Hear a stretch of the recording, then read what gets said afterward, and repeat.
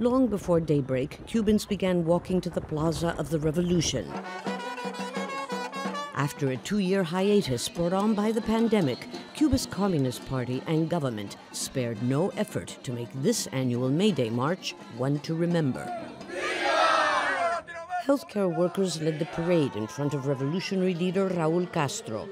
The still influential former president and his chosen successor, Miguel Diaz-Canel, standing side by side as a symbol of continuity.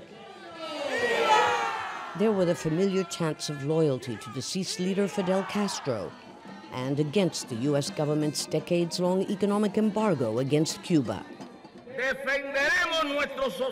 We will defend our socialism, as we have for 61 years, for Fidel and Raul.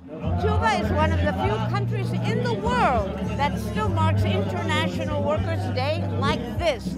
But make no mistake, there's very little for the average salaried worker in this country to celebrate right now, because this country is witnessing one of the worst economic depressions in its history. Intensified U.S. economic sanctions, the pandemic, and a monetary reform that has sharply reduced workers' purchasing power have led to soaring inflation and unleashed the largest exodus of Cubans since 1980. The Communist Party continues to say that the state-controlled sector will save the economy, and it's not true. The young people all want to leave. They've lost all hope. Cubans are expected to take part in the May Day March and are generally brought here from their place of work.